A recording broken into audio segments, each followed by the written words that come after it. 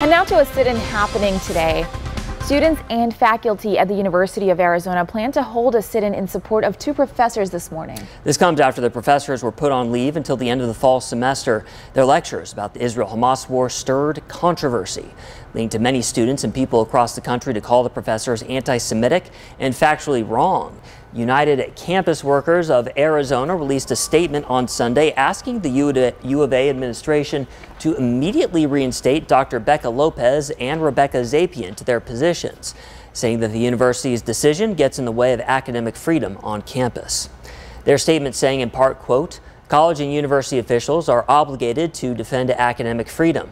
They must resist demands from politicians, trustees, donors, students, and their parents, alumni, or other parties to punish faculty members for exercising that freedom."